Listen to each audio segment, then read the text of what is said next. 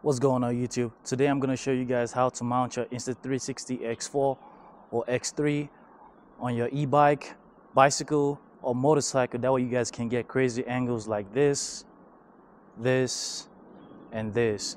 Stay tuned. I got all the tools that you need. I'm going to show you guys exactly how I mounted mine and where you can get the parts that you need for.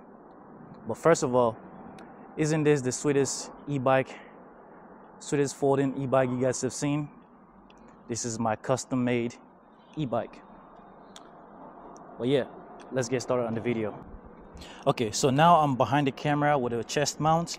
To get started, you're gonna need these three things right here. Obviously, you got a selfie stick, and then you have these two right here. This is exactly what you need. There's gonna be a link in the description where you can get this on Amazon. It is an Amazon affiliate link. I got this one specifically because it's heavy duty. I use it for a lot more than just mounting my camera to my bike. But so this is the one that I recommend. If you want the version that Insta360 makes, there's also going to be a link in the description. But you definitely need these two right here. You can get away with one, but to be more secure, you don't want to mess up your new camera. In my case, I have an X4. You're going to need two of these. All right, so to mount these two, first thing you want to do is you want to find a spot on your bike where you can mount these two right here. That way it can give you that backwards drone-like camera angle. And for me, I'm gonna mount it on this right here and on this pole right here. Almost every bike has something like this. And the thing is, you want to make sure that when you pedal like this, it does not hit this thing right here. Now this is an electric bike, so I'm probably not going to be pedaling. Whenever I'm getting these angles, I don't usually pedal, but you're going to put it on there. The next thing you want to do is, sometimes this takes a little bit of a few tries to get exactly what you want. The next thing you're going to do is put the selfie stick and into this part right here, and I usually like a little bit of a hang, like right here. So once you put it in there, don't tighten it all the way just yet, because you might need to adjust it based on this. So with this, next thing you're gonna do is loosen it up a little bit. That way you can move it around. Okay, so put the stick on there, and let's see. Okay, this perfect. All right, so this will give you a little bit of a lower angle. So now I'm gonna lock this in place.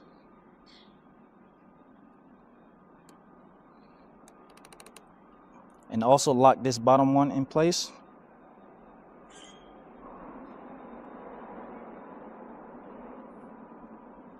And then lock this in place.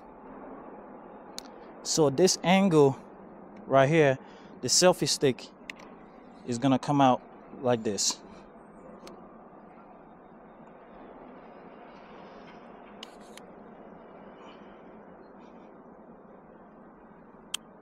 This will give you a backwards angle. It will show a good, this right here will give you a backwards angle. It will give you a good view of your tire, your seat and everything. But you just have to make sure that when you secure everything, you double check it. See, this one is still loose. You double check it.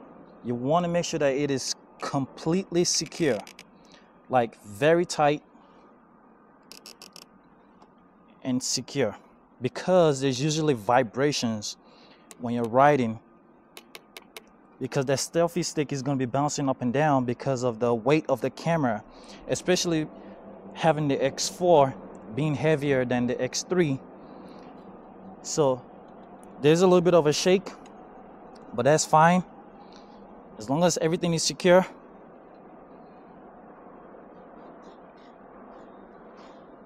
Yep, that's not going anywhere. All right, this is a different view. As you guys can see, I have the clamps on the side of the bike holding the selfie stick.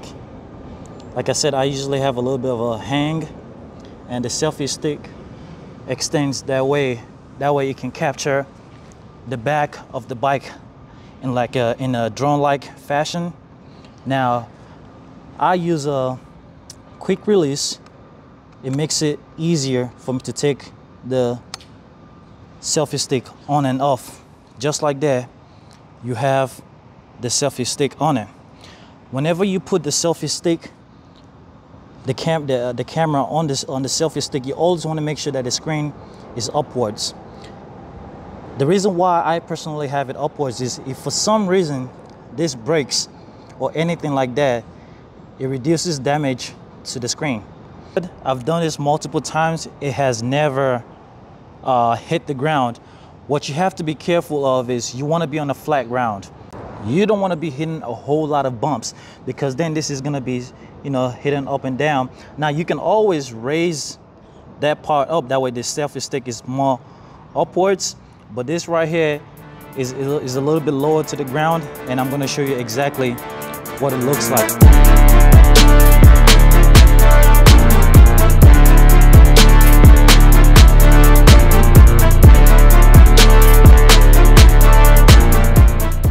Okay, so for the side view, here's how I mounted it.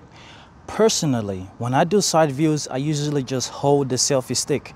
But if you are on a motorcycle, holding the selfie stick while trying to do a side view is very, very dangerous.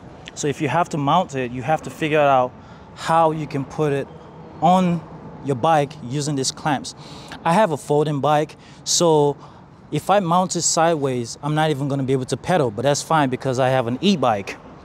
So you have to figure out a way that these clamps can work on your bike. And as you can see, this thing can open pretty wide. So now I have the selfie stick on the side, and I'm going to show you guys what the side angle view looks like.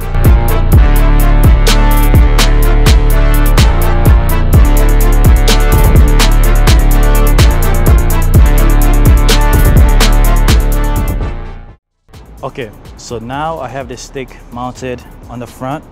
The front view is without a doubt the easiest part of this whole type of thing. It's so easy because you have a bar right here. You can mount it easily and you can adjust it up or down. Once you find the level you want, you simply just lock everything up, you know, and all this, you pretty much just lock them up once you find your angle. And now I'm gonna get on the bike and show you what it looks like.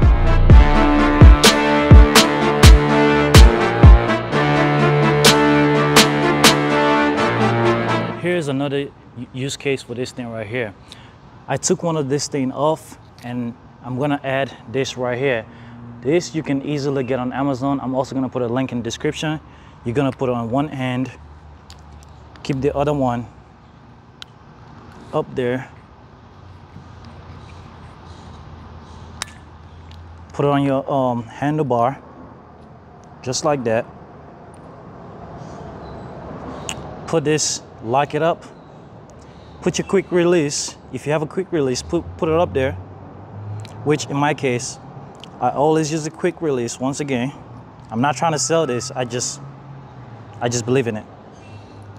Well, I just use it. But have it mounted like this, and then put your Insta360 X2 or X4 or whatever you got, X3. And just like that, now you have a vlogging style front view. But anyways, if you find the content of this channel useful, if this video has been helpful to you at all, please comment, like, and subscribe. If you have any requests in regards to the X4, drop a comment. I'll try to get to it if there's enough requests. Thank you guys so much for watching. Peace.